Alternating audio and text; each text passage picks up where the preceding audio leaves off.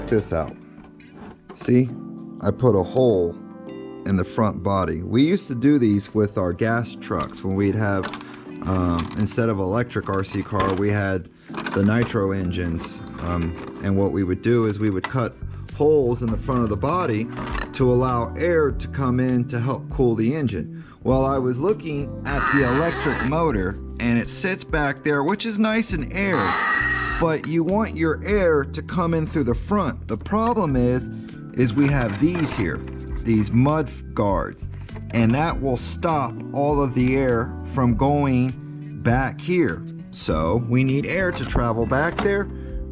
We cut a hole in the front. That way the air will go through and then come out the back. Ooh, look what just came in. Yes.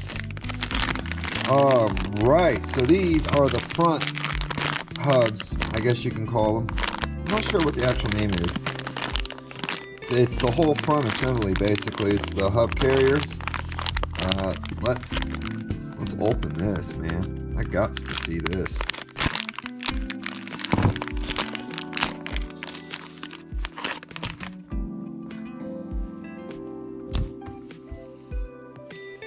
Oh yes, look at that. Sexy. Oh, this thing is gorgeous. Ooh, all aluminum, carbon fiber. Oh yeah, this is going to be awesome. All right, let's install them. We got the whole left side of the vehicle, or no, this would be the right side. We got the whole right side of the vehicle tore apart. Here's the assembly. We're going to pull that off. Okay, and then we're now going to go ahead and hook up our new one, which I believe this is actually the left side, so we need to get the right one. Configuration. And it's going to look a lot better, and it's going to get rid of a lot of this play. If you look, see that? That's a lot of play. You don't want that. That's actually not good at all. So hopefully this aluminum one will snug that up.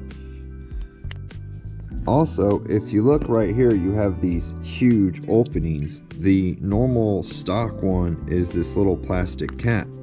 Well, these come with these little red, like, cylinder plug things that fit down inside there, so it gives it that kind of look once it's done.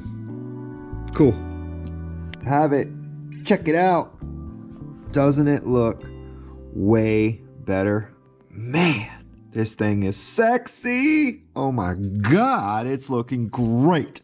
Look at that carbon fiber. Woo! Look at the aluminum. Oh God, you're so beautiful. Look at the stock one. Look at the stock one. Stock one. That's the stock one. This is the new one. All aluminum, ready to go. Check out the play. Look at that. There's zero play in the damn thing. Zero. Yes. Awesome. Sorry, I'm shaking the hell out of the camera. Sorry. Look at the intricate work, man, where the machine went through and machined it. Oh, it's so beautiful. Man, this thing is gorgeous, guys. Lovely. I have a lovely box of apples. Yes, I do. Hey, you know the best part is about buying upgraded crap? When you pull off the stock stuff, now you have spare parts. Booyah! See, like all this stuff, this is all spare parts now. All spare parts that I would have to buy. Now I don't have to buy. And the best part is the truck's brand new.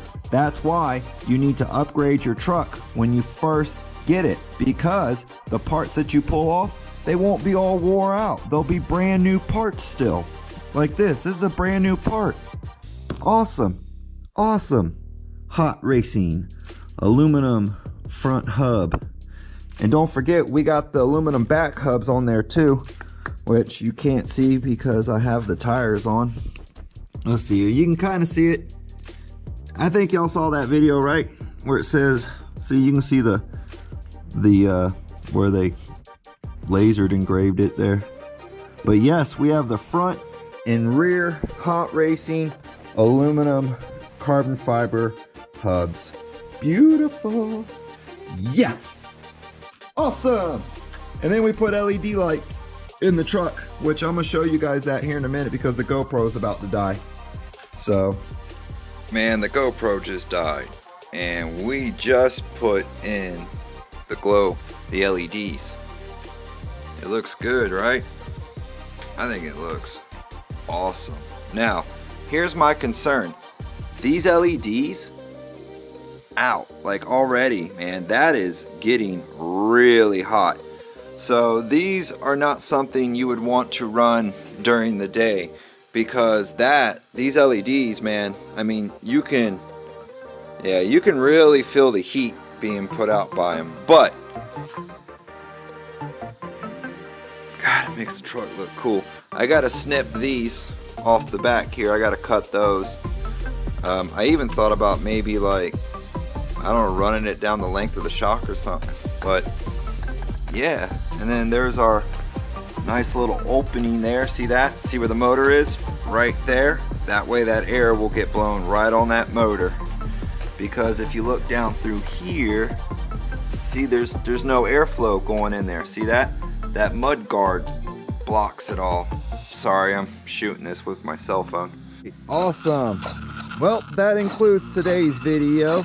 I just wanted to basically put it together real quick, get a couple things put in, and we have more upgrade parts that should be delivered today, but they have not yet. Oh, yeah, there you go. Just run that over. There we go. Yeah, didn't need that. That's all right.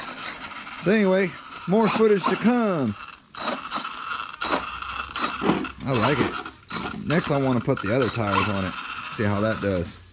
But anyway, I'm getting out of here. I hope you guys liked the video. Make sure to leave a like, subscribe, all that good stuff. And I'll see y'all in the next one.